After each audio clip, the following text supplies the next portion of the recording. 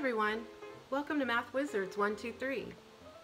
In this week's videos, we're going to be discovering how to find the mean, the median, and the mode of a data set.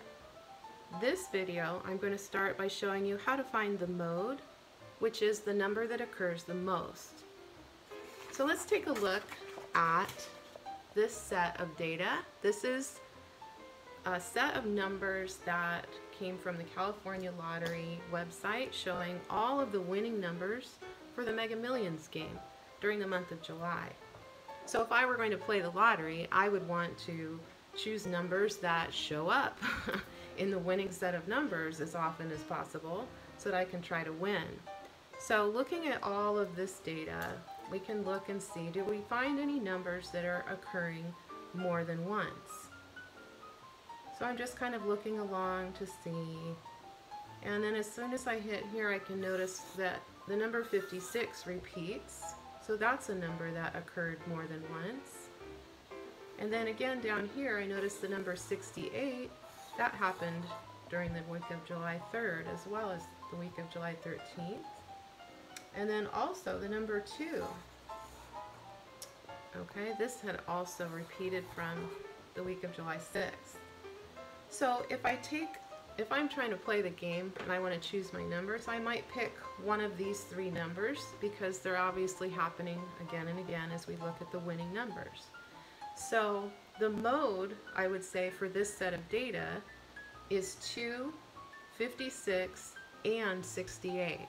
Now sometimes there can be 2 modes, sometimes there can be 3 modes, as long as the numbers are tied with how many times they show up. There can also be no mode. So if you're looking at a set of numbers and there aren't any numbers that are repeating, then we would say there is no mode in this data set. But this data set, we have the mode of 2, 56, and 68. So those might be 3 numbers I might choose from if I were going to play the lottery. So I'm going to show you a card game that you can play with your family and friends. All you need is a deck of cards. And what happens is I'm going to just lay out my hand and we'll play so that you can see what my score will be in each hand. And then when you play with your family, again, each person will be searching for their own mode each time you're dealing a new set on the table. Alright, so the dealer is going to deal out 5 cards to each person. I'm just going to show you my cards.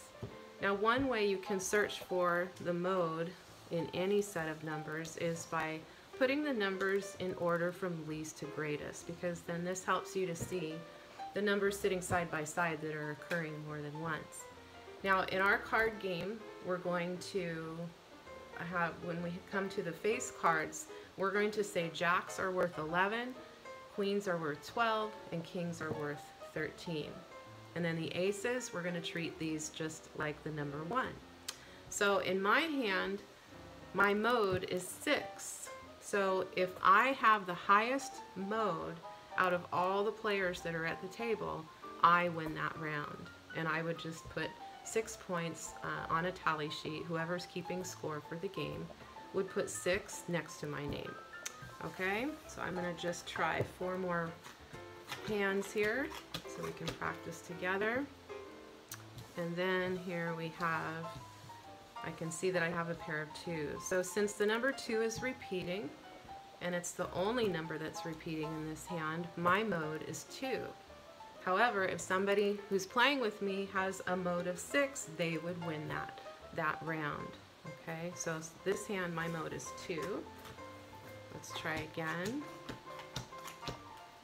And this time I don't see any numbers repeating. So I would say that my mode, I do not have a mode. There is no mode in my hand. So my score then would be 0 for this hand.